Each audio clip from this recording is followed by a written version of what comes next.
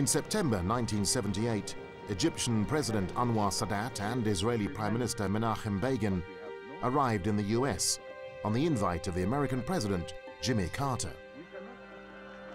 9 months had passed since the breakdown in talks between the Egyptians and the Israelis. The relative isolation of the presidential resort of Camp David in Maryland was an ideal location for the talks. Camp David was a brilliant exercise of President Carter. He understood the differences between Begin and Sadat. And he understood that those negotiations can go on and on and on and never be concluded. So he wanted to put the two leaders into a pressure cooker. They will be separated there from the media, from the political environment. They will be able to focus on the issues of the peace treaty itself. But the talks got off to a bad start when Sadat laid out his peace plan to Carter and Begin. What happened, in fact, is that he, at Camp David, met Begin once. And he presented an Egyptian proposal that Begin rejected, and there was some sort of a shouting match in such a way that President Carter decided that they should not meet again. Seeking to avoid any further unpleasant encounters, Carter and his team kept the two delegations apart and worked with each one separately. President Carter, for unexplained reasons I don't understand until this very day, decided to separate each from other, as if he was thinking that they can make war. Sadat stuck to his demand for a comprehensive peace agreement that included withdrawal from occupied Arab territories and recognition of Palestinian rights. Begin refused to be drawn on these issues and instead stayed fixated specifically on the issue of an Israeli withdrawal from Sinai. Objectively, Sadat had the weakest hand. I mean, Begin had the territory. Begin had what the others wanted, and he could always say no, at least to the Egyptians, and he could say no to us and challenge us to try to force him to make the concessions. The leaders remained locked away in Camp David. After a week, they emerged when Carter took them on an outing to the nearby Gettysburg War Memorial. The hallowed ground of the American Civil War battlefield may have provided a sobering lesson on the cost of conflict. But the deadlock remained when they returned to Camp David. On the Egyptian side, Sadat was the most accommodating member of the Egyptian delegation, with a vision of peace that was strategic, whereas much of the delegation was seemingly more tough-minded, but basically more preoccupied with short-range specifics. On the Israeli side, it was almost the opposite. Begin was by far the most rigid, the most unyielding, whereas some of the people around him were much more flexible. With the American mediators going between the Egyptians and Israelis, the talks dragged on. Begin followed a very devious policy, procrastinating, time. Till the last moment, Begin didn't want to commit himself with respect to settlement in Sinai and so on. So he was dragging his feet, and President Sadat was under pressure. Feeling this strain, on the 10th day, Sadat decided to terminate the discussions and return home. So Carter went to see him, and he said, what's happening? Well, why are you planning to leave? And he said, I can't stay, I can't deal with these people, they're impossible, and so forth. And Carter says, you can't leave. He says, well, why not? He says, you can't leave because if you leave, it's the end of the US-Egyptian relationship, and it's the end of our personal relationship. This was detention diplomacy. Neither side was allowed to leave before an agreement had been reached. After 2 weeks of talks and under intense American pressure, Sadat and Begin finally reached an accord. The first part of the Camp David Accords provided a vague framework for a Palestinian autonomy in the West Bank and the Gaza Strip. The second part of the Accords outlined a basis for the signing of a peace treaty between Egypt and Israel. The treaty would stipulate Israel's full withdrawal from the Sinai Peninsula, the establishment of diplomatic relations, and the guarantee of free passage of Israeli ships through the Suez Canal and other international waterways. The Accords put a restriction on Egypt's stationing of forces in the Sinai. The most sensitive issue of all, the status of Jerusalem, was deemed too controversial and was excluded from the Accords. Some of Sadat's own delegation were unhappy with the draft of the final agreement. We were not happy. We were not happy. We thought that we could get a better deal. Not that we didn't want a deal, but we thought we could get a better deal. So a president of a republic, any republic in the world, has to take certain decisions. He took certain decisions. We cannot afford. Egyptian Foreign Minister Mohammed Ibrahim Kamel resigned at Camp David. He felt Sadat had surrendered on essential points relating to the West Bank and Gaza, and had left Egypt isolated in the Arab world. It was a big emotional trauma for Mohammed Ibrahim Kamel. Mohammed Ibrahim Kamel belongs to this generation of Egyptians who were brought up by the ideas of the national party, Hizb al-Watani. Kamel was the second Egyptian foreign minister in less than a year to quit in protest at Sadat's dealings with Israel. Despite the resignation, Sadat and Begin signed the Camp David Accords at a ceremony held in the White House on September the 17th, 1978. I was glad when Camp David was over that at least we got the Egyptian-Israeli. But I did not celebrate. I mean, in all honesty, I thought the other part, it's not going to work. I mean, as people read the fine print, Palestinians won't buy it, the other Arabs won't buy it. We're going to have a split in the Arab world. النهارده اجتمعوا في معسكر داوود أو اسطبل داوود أو اسطبل الخيانة أو اسطبل العمالة. The split was not slow in coming. People throughout the Arab world denounced the bilateral deal Sadat struck with Israel. Those at the heart of the region's problem, Palestinians in refugee camps and in the occupied territories, were outraged. They felt Sadat had weakened the chances of Israeli withdrawal from other Arab territories. Camp David's resolutions were a great disappointment to us Palestinians here, because the outcome was only Sadat got his Sinai agreement, total withdrawal from there, but yet the West Bank stays as it is, under occupation. Regardless of Arab anger, Sadat returned to the White House in March 1979 to formally sign the Egyptian-Israeli peace treaty with Begin. Israel exploded. People danced in the streets, celebrating the peace treaty with its largest Arab neighbor.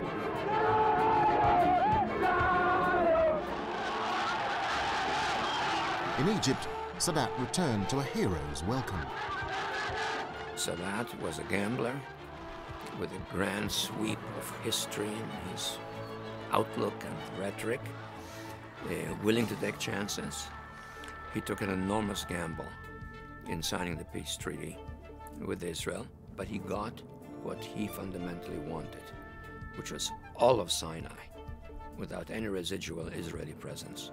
Begin was also a man with a vision and a toughness, but ultimately also willing to cut the Gordian knot. He concluded in the end that breaking the Arab phalanx around Israel was worth the price of giving up all of Sinai. The Israelis implemented the first stage of the agreed phased withdrawal. In May 1979, after 12 years of Israeli occupation, Egypt regained El Arish, the largest city in Sinai. Sadat raised the flag over the liberated city, making a big event of regaining Egyptian land. The celebration was perhaps a message to other Arab leaders that gaining land for peace with Israel was a viable option. But whereas the Egyptians celebrated, doubts remained over whether the rest of the Arab world would follow Egypt's lead.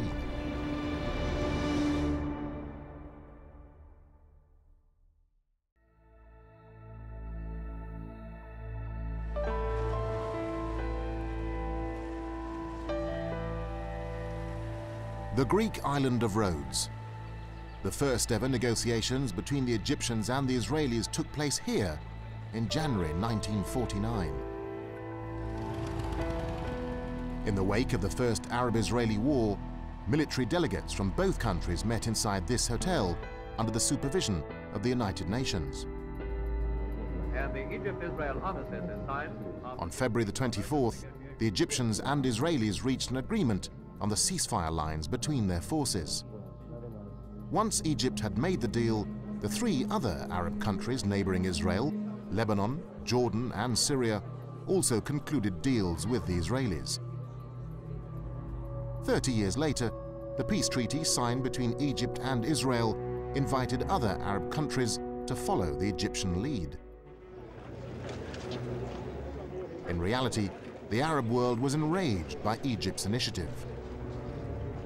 In November 1978, 6 weeks after the signing of the Camp David Accords, Arab leaders meeting in Baghdad in the absence of Egypt denounced the accords.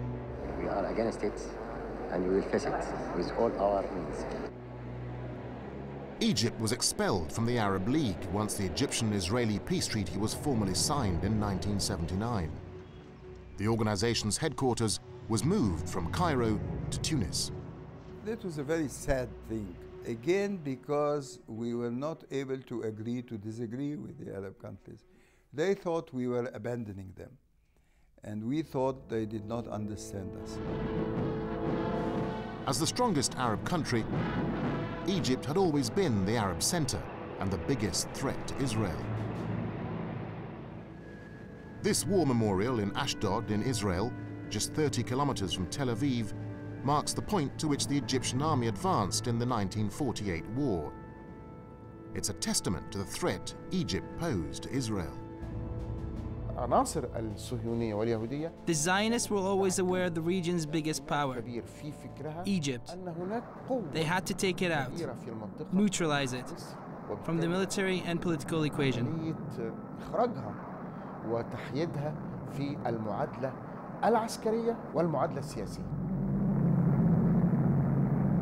In 1979, Israel achieved by peace what it had failed to achieve in war.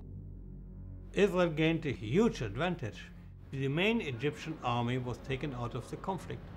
The main threat to Israeli borders disappeared. One of my colleagues was a general of the Israeli army. He immediately after the peace with Egypt, he said, now we can disband several Israeli army divisions. This did not happen. Israeli army did not become smaller, it became bigger. With Egypt removed from the circle of war, Israel could feel free to act on other fronts. In March 1978, Israel invaded South Lebanon to destroy bases belonging to Palestinian fighters. In June 1981, Israeli jets bombed an Iraqi nuclear reactor near Baghdad.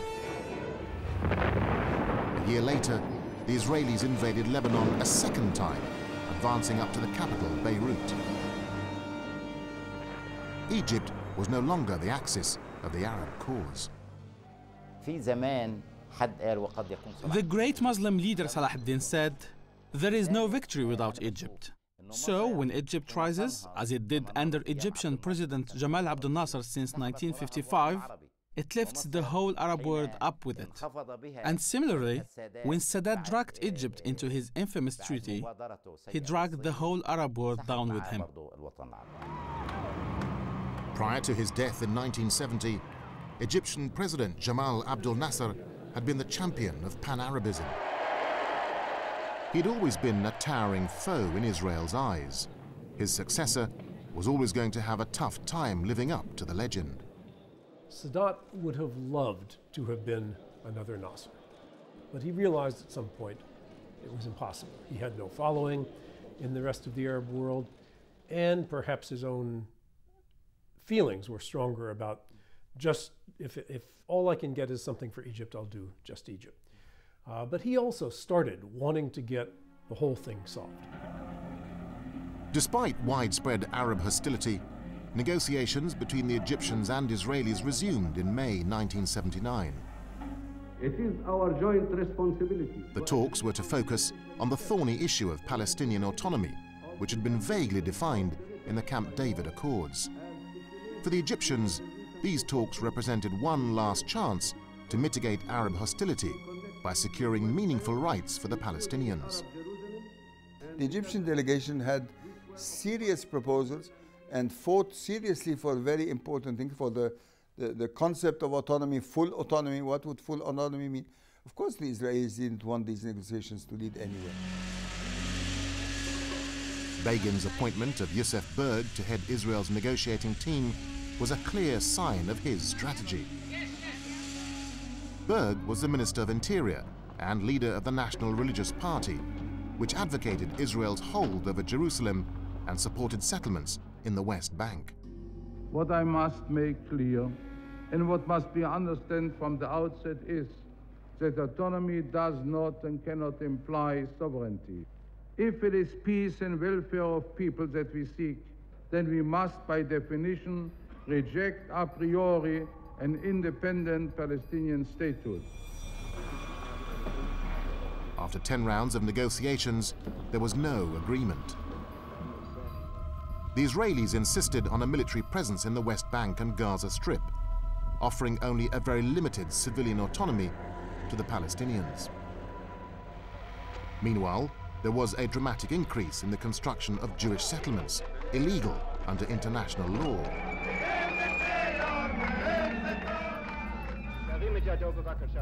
And in 1980, the Knesset announced an undivided Jerusalem as the eternal capital of Israel, a blow to Sadat's efforts at regaining a part of the Holy City.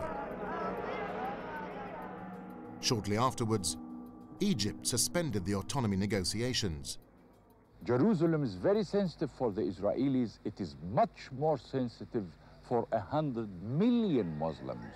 To us, much more sacred than the willing world to the Israelis. But to this day, many Egyptians still believe Sadat had no choice but to reach a separate peace with Israel. Of course, a separate treaty. Of course, it was a bilateral deal. Practically speaking, all deals are bilateral. Marriage is bilateral, and so is divorce. The mood on the Egyptian streets was always an important factor in Sadat's mind. In January 1977, 10 months prior to his historic visit to Jerusalem, rioting had erupted in Egypt after Sadat announced an end to government subsidies on basic foodstuffs. The rioting provided a harsh reminder that the primary concern of Egyptians is not politics, but their daily bread. Sadat exploited these economic concerns to sell the peace accord with Israel to his people. The media propagated the idea that the peace deal with Israel would be the way to improve living conditions, especially given there were so many chronic problems, such as housing, transportation, unemployment, and poverty. And America would pay the bill for solving all these problems and would also provide subsidies in place of the Arab financial aid that had been stopped. The message was clear. Egypt had sacrificed enough for the Arab cause of Palestine. It was now time for Egypt to make its own peace, solve its own problems, and regain its own land.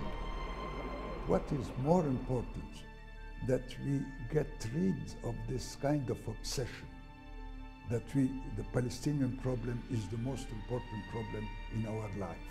So the peace agreement was very positive.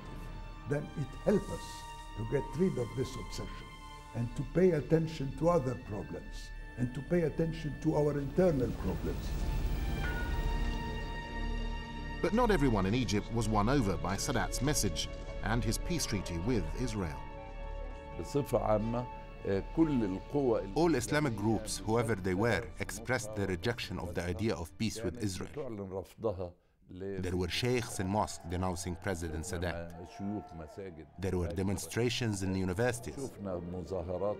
And there was other opposition groups and their publications.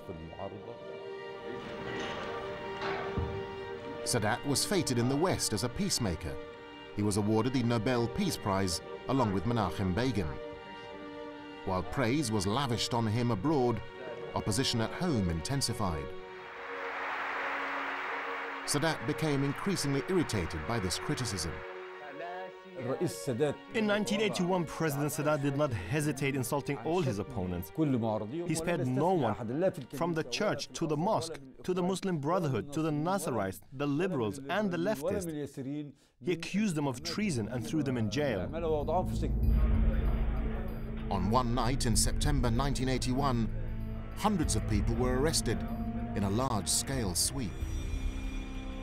It is a purge, and I'm not eliminating the opposition like some of you have seen. The crackdown proved to be a desperate attempt to quell the growing voice of dissent. On the 6th of October 1981, Sadat would pay the ultimate price for his peace treaty with Israel. Yes, it's a risk to make peace in the Middle East.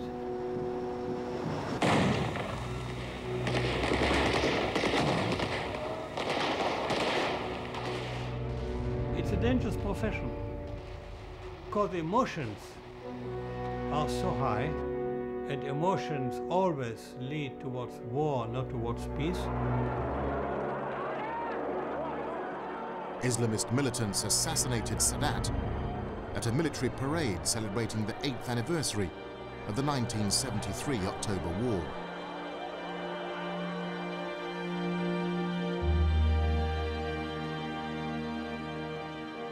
Would Sadat's vision of peace between Egypt and Israel expire with him? Amid the turbulence of the region, the years to come were to prove a testing time for the Egyptian-Israeli peace.